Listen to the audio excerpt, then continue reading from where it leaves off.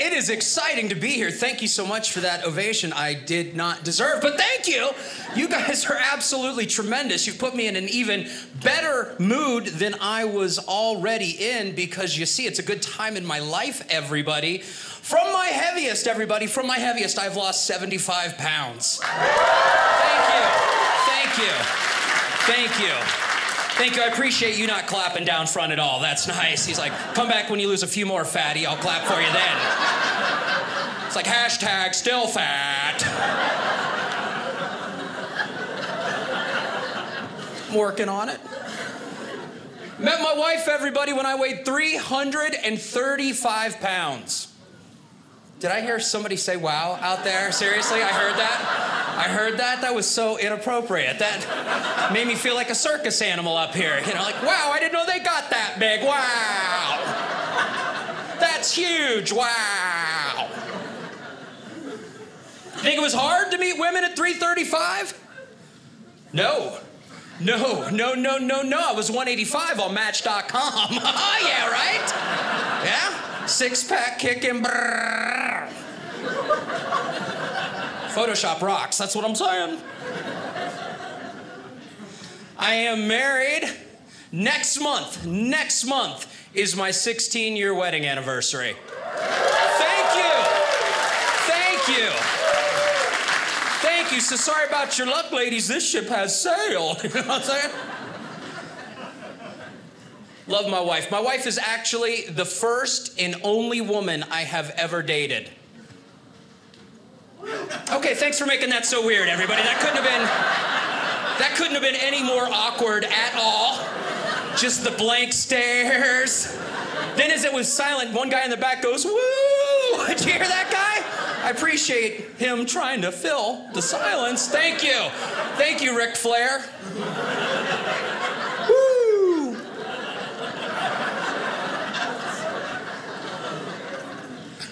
People ask me since my very first date was with my wife. And people ask me, you know, and I didn't have my first date with my wife until I was 23 years old. Okay, again, that was just awkward. You didn't learn from the last one? You didn't learn? I heard a giggle down. And then over there, another wow. Really? Really? That was my first date, was with my wife, and people want to know, since she's the only woman I've ever dated, how I knew she was the one. And I knew from the very first date, because our very first date was on the 4th of July. And on the night of our very first date, outside my window, I could hear Proud to Be an American by Lee Greenwood. I felt like I was falling in love for America, you know? It's like, I'm proud to be an American. I'm on a date, I'm 23. My wife's a patriot, that's what I'm getting at. She went out with me, she's a patriot. Fell in love for America. You weren't expecting that on that kick, were you? That kind of threw you. If anyone has some icy hot, that would help right now, not gonna lie.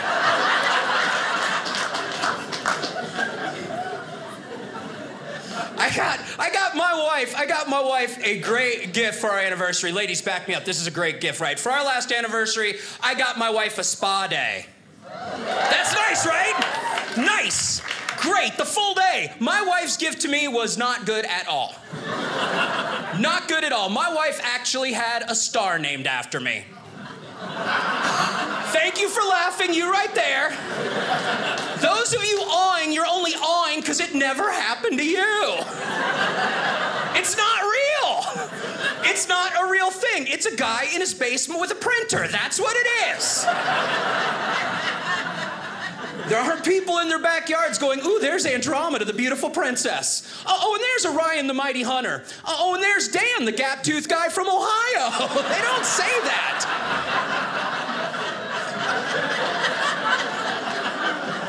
They don't name stars after guys who look like Incrediboy from The Incredibles. That's not...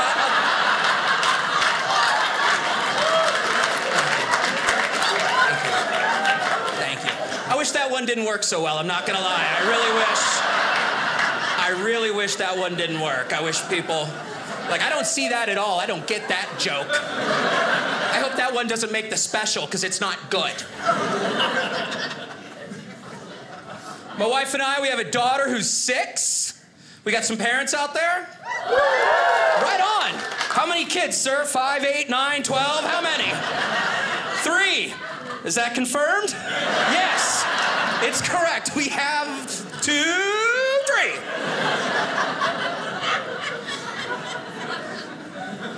I love my daughter, and my daughter was the most blessed event in our entire lives because the doctors told my wife and I that we could never conceive. So the minute I held my daughter in the nursery, that was the greatest night of my entire life. But it was a weird day for me too, because that time when I held my daughter, that was the first time I'd held a child in my hands for 20 years. I know, right? Nothing good comes from holding other people's kids. But they always want you to do that, right? They were like that with me. They're like, Dan, hold the baby. Why won't you hold the baby? Dan, I don't want to hold your baby. I'm really clumsy. And I am clumsy. That's why I used the baby monitors for safety when my daughter was younger. Had to use the baby monitors. Anyone out there use the baby monitors for safety? Cool, 2 people. Great, that's great. Anybody else here care about safety at all? You guys use car seats, or is duct tape cool for you people? Duct tape? It's got silver, it's got thread. It ain't going nowhere. Strapped in. They have new baby monitors now that not only allow you to hear the baby, yeah, see the baby, talk back to the baby. You heard this?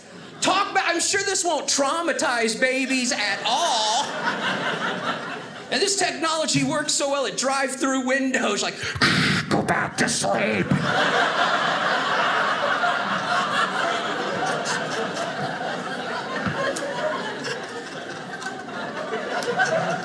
I'm sure babies will never hear the wrong thing either, you know? Like you go, coochie, coochie, coo. Baby hears, boogeyman kill you. He's in the closet, Daddy. We didn't have a lot of money growing up, which was tough. Our family, we didn't have a lot of money. We had to buy a lot of generic things. You know, generic cereal, generic shoes. It made things weird. Our family couldn't even afford officially licensed sports merchandise. I know, right? So it made our Christmases really weird. You know, I'd open up a package, I'm like, oh, it's a football jersey. My favorite team, the Dallas Ranch Hands. I sure hope they can beat the Pittsburgh Metal Producers this year and win the Awesome Bowl. We didn't have a lot of money. We don't have a lot of money. You got to learn to be creative, right? You got to learn to be creative when you don't have a lot of money. Like, have you ever done this? Have you ever done this? Have you ever taken a cash advance on your credit card just to make your credit card's minimum payment? Have you ever done that? That's fun. It's like, wait till they discover this. Am I right?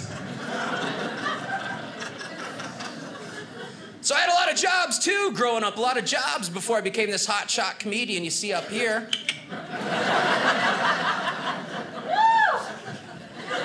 Thank you, Devaney.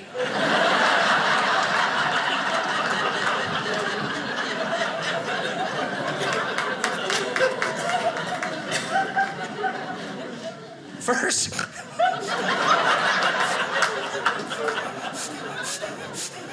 my sis has my back.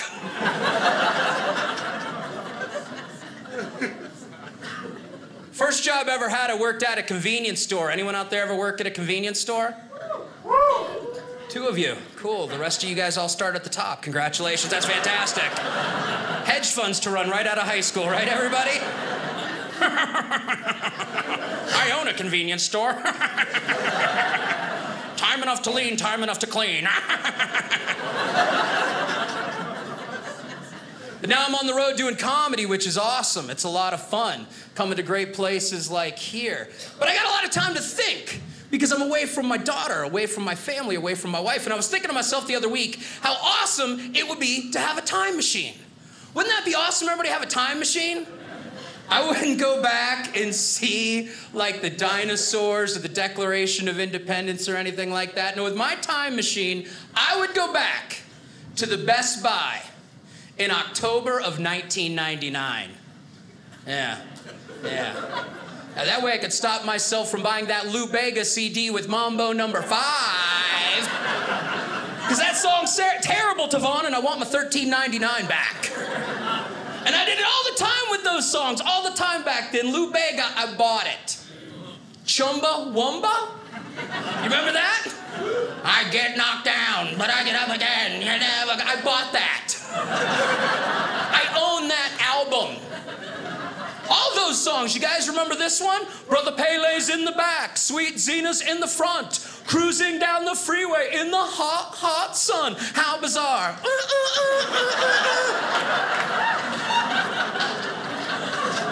I bought it on CD and cassette. Been losing weight. I mentioned that earlier. Thanks again for noticing, pal. I've had to lose weight, man. I've had to lose weight. Anyone out there dieting with me right now? Anyone dieting? It's hard, isn't it? It's so hard. Like, why is it that when you're on a diet, everyone has to let you know they have the metabolism of a chihuahua on Red Bull? Why are they saying that? Like, I can eat anything. You're like, That was even higher, wasn't it, Holly? Did you see that? Tweaked a hammy on that one. I had to lose weight, man. I was 335. That's hard. I especially hated being fat at an amusement park. Right? Have you seen those seats? I know, and I hated waiting in line for an hour to find out I couldn't jam my butt into the teacups. It happened. Every single ride has a sign, riders need to be this tall. There's no sign, riders need a butt this small. That's what I need. You know, something I could just back into. It's like, hey, Dan, the talking moose says your butt's just too dang big. Well, what if I clench? That's what I'd say.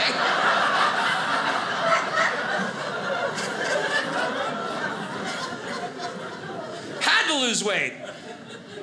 Sometimes you talk to people that are on a diet, and they're just not on the same level of a diet as you are. You know, I talked to somebody one time, they're like, oh, I'm trying to lose 3 pounds for bikini season. I'm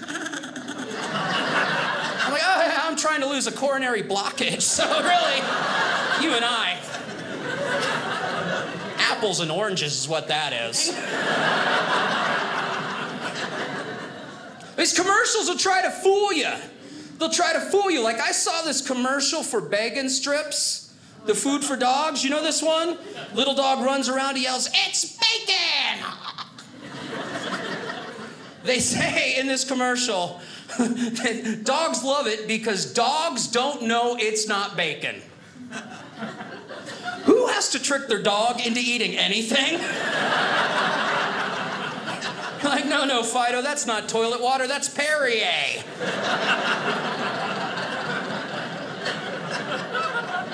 I mean, a dog's favorite scent is other dogs' rear end.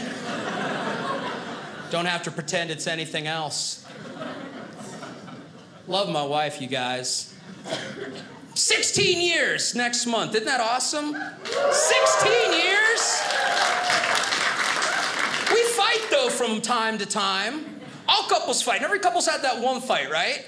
You know, that fight where you stop and you think to yourself, whoa, did I just say that? I might as well say everything now.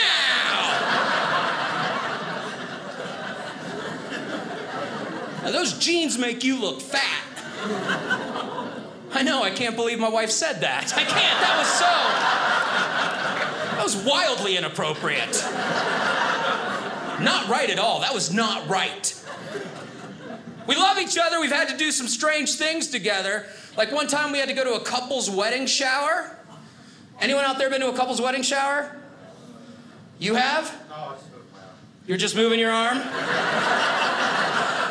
Well, you picked the perfect time for it, sir. Couple's wedding shower, yeah! yeah.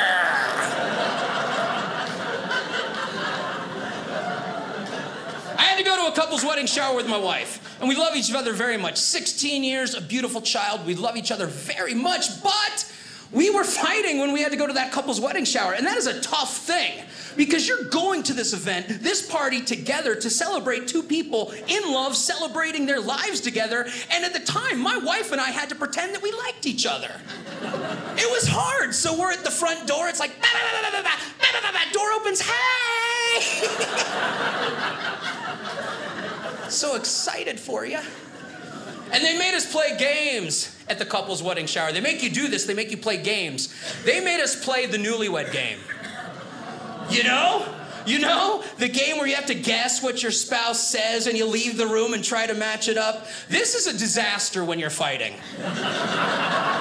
Can I just say that? Because what you're fighting about is just going to passively, aggressively bubble to the surface and make things weird for everybody. So my wife and I are fighting. We're playing the newlywed game, and I kid you not, this is the very first question they asked us. The first question they asked us is, what was the last thing you and your spouse fought about? I know! I couldn't believe it! So I just tried to keep it light, right? I'm like, leaving the toilet seat up. And then they asked my wife, what was the last thing you and your spouse fought about? And she said, how completely unfulfilled I am. I'm like, oh, that's what... We laugh like this all the time. These are the jokes. When you're in love as long as we are, we make jokes like this. This is fun. That's what love is. It's joking and laughing. And we do. We laugh a lot. We love a lot. My wife's very, very proud of me. It's a good time in my life. I mentioned that I've lost that weight. I weighed 335 pounds. And my wife's excited about that. You think my wife's excited?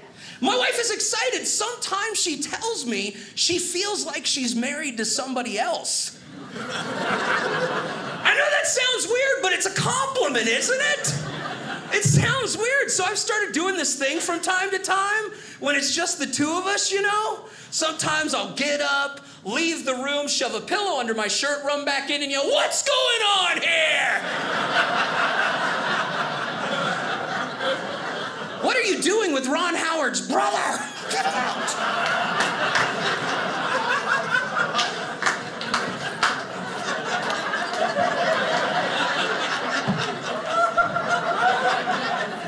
I wish that one didn't work either, not gonna lie.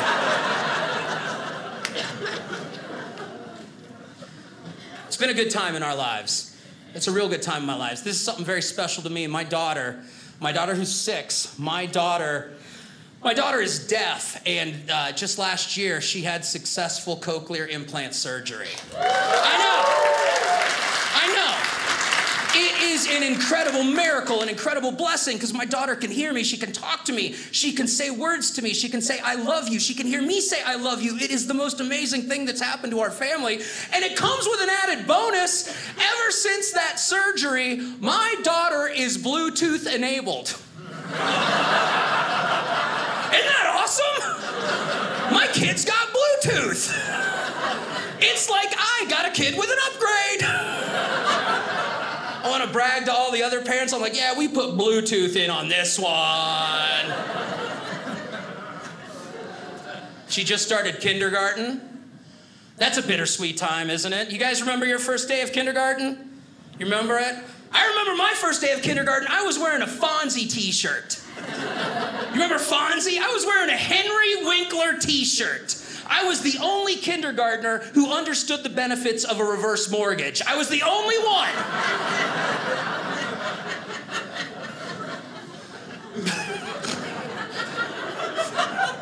But I worry about my daughter at kindergarten. I worry about bullying. Bullying's a thing right now. And it would be awful. Wouldn't it be terrible if some kids bullied my daughter because she had cochlear implants? Wouldn't that be awful? So I've decided, I've already told her this, I've told everyone this, if my daughter is ever bullied because of her cochlear implants, I will go to that schoolyard. Yeah? Yeah? And I will show them a bully.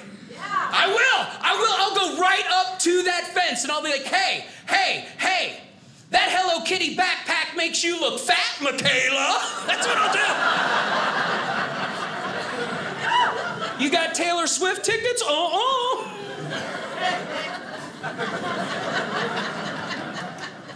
lot of rock stars died way too young, and that's a tragedy, isn't it?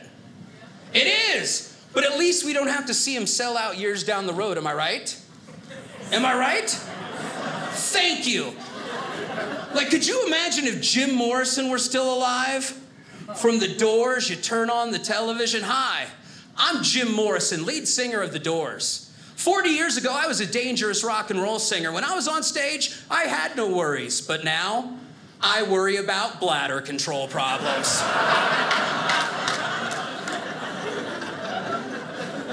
That's why I use Depends. Thanks to Depends, my leaky bladder won't break on through to the other side.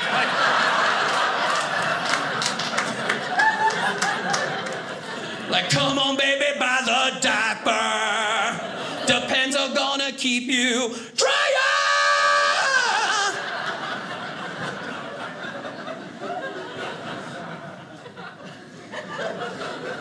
The real reason I got into comedy, everybody, is because I got into show business because I always wanted my own soap commercial. Hear me out. You've seen a soap commercial, right? You know that moment? You know that moment where they smell the soap and all is right with the world? It doesn't matter. They just... I want that. So, I have written my own soap commercial that I would like to share with all of you.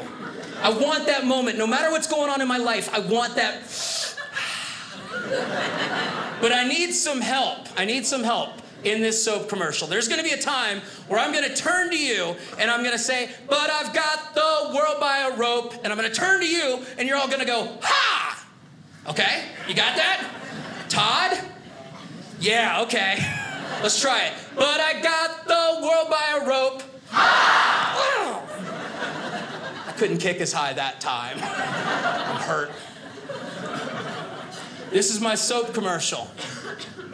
All is right with the world when you smell that soap. My soap commercial. The reason I do this.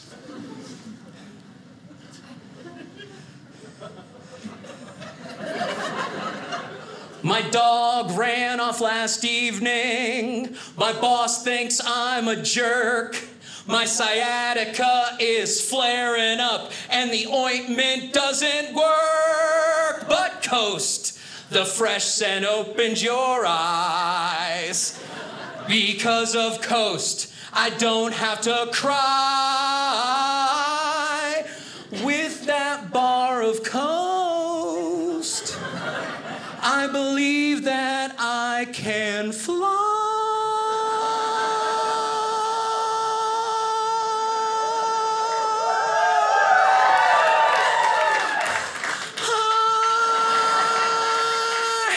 Coast, don't fail me now. I got a meeting at 9, a presentation at 10. My car is stalling, getting fired again. But I got the world by a rope. Ah! I can't believe you did it. I didn't think even Todd did it.